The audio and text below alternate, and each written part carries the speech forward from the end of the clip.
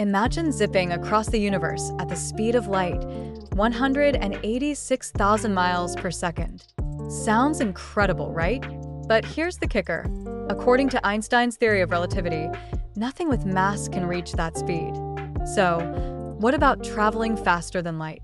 Some scientists propose concepts like wormholes or warp drives, which could theoretically bend space-time.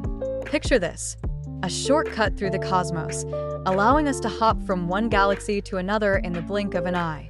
But these ideas are still in the realm of science fiction.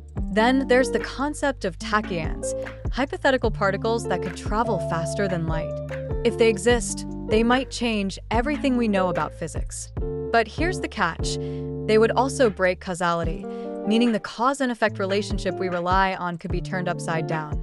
So, while the dream of faster-than-light travel sparks our imagination, we're still bound by the laws of physics as we understand them. For now, we're left gazing at the stars, wondering what lies beyond, and dreaming of the day we might just break those cosmic speed limits.